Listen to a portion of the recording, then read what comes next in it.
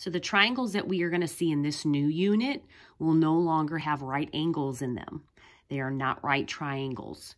Because of this, we can no longer use the Pythagorean theorem or SOHCAHTOA. So because we cannot use those two to help us solve these right triangles, I have to introduce you to two new types of formulas. We're going to look at the first one today. This one is called the law of sines.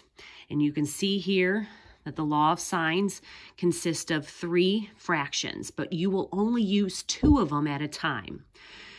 When you're looking at your triangle and the information that's going to be given to you, you first want to find the triangle where you know both pieces of information. You know both side A and angle A, or side B and angle B, or side C and angle C.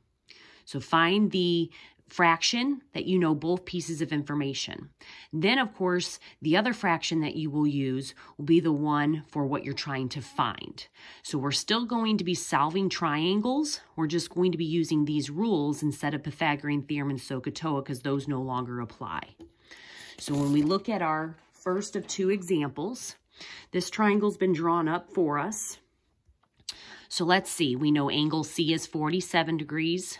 We know side A is 12 feet, and we know that angle B is 67 degrees. So that means that we need to find angle A, capital letter. We need to find side B, lowercase letter, and side C, lowercase letter. So those are the three pieces of information we need to find in order to solve this oblique triangle. So first, let's identify the information that we know both of. We know angle C, but we don't know side C.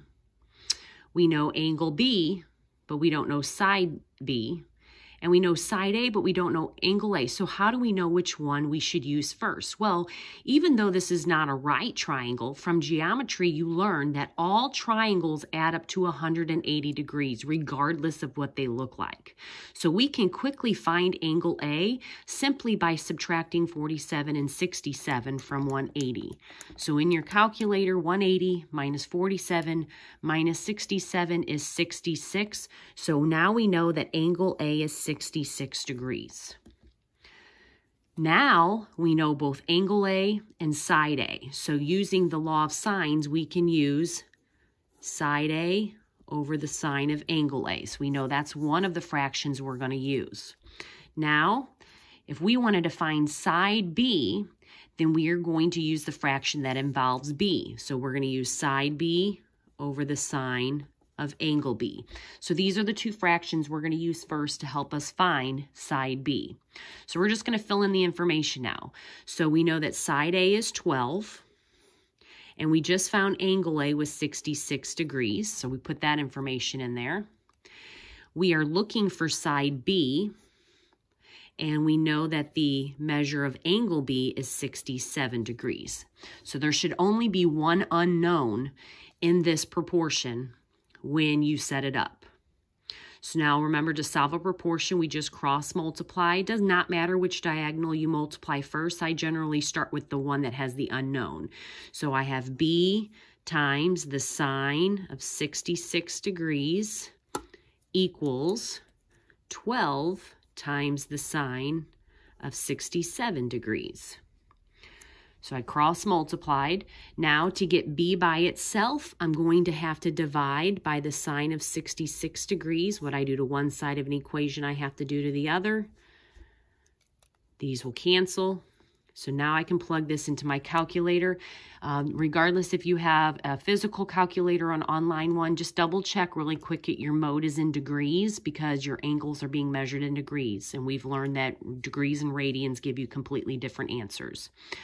So in your calculator, you have 12 times, hit the sine button, 67, hit enter, divided by the sine of 66, hit enter. So now you know that side B, it does not tell us how to round, so let's at least round to the nearest tenth. Never round to the nearest whole number unless you are told to. So 12.1 would be the length of side B, and don't forget, since side A had a measurement of feet, we need to put feet next to our measure. Again, on angle A, we put a degree symbol because both of our angles had degree symbols. That leaves us with side C. Again, we cannot use the Pythagorean theorem even though we know two sides because we do not have a right triangle. So we're going to have to do this process again. We can use the same first fraction because we were given these two pieces of information. But now this is going to change to be side C over angle C. So we'll have side A, which was 12, over the sine of angle A, which is 66 degrees. But now we're going to use the information for C. We don't know side C, that's what we're looking for. Divided by the sine of angle C, which was 47 degrees. Same thing here, we're going to cross multiply. So C times the sine of 66 degrees is equal to 12 times the sine of 47 degrees. In order to get C by itself, we've got to divide by the sine of 66 degrees. So we can plug this into our calculator to find C. So 12 times the sine of 47, enter, divided by the sine of 66, enter. Rounding to the nearest tenth, we get 9.6, so C has a length of 9.6 feet, and now we are finished because we found the three missing pieces of information. So we're doing the same thing we ended with on the last unit, we just have to take a different approach to it. Let's try one more example.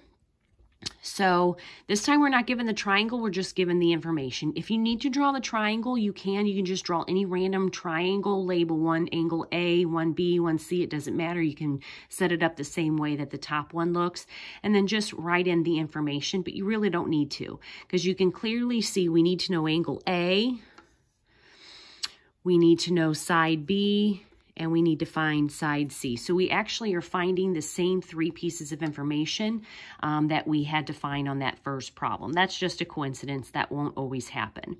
Just like on the first one, it doesn't matter what type of triangle it is. As long as it's a triangle, we know that the angles add up to 180. So we can take 180 and subtract 48 and 45 from it. And from your calculator, you can see that angle A is 87 degrees. So you can still use that rule from geometry to help you find the missing angle. That does not change regardless of the type of triangle that it is.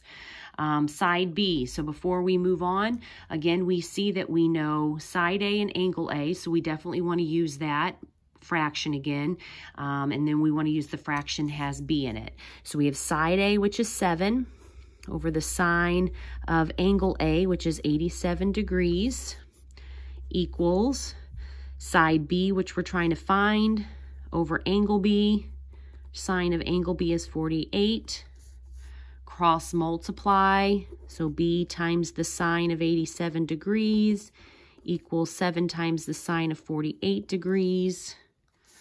And then, of course, we have to divide both sides by the sine of 87 degrees. So if we type that into the calculator, 7 times the sine of 48 degrees, enter, divided by the sine of 87 degrees.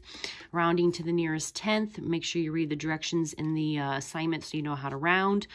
We would get 5.2. This particular triangle has sides measured in inches, so don't forget to put inches next to your answer. Doing the same thing for side C, we're going to use side A again, so 7 over sine of 87 degrees. This time we're finding side C. We're going to divide that by the sine of angle C, which they told us was 45 degrees. Cross multiply.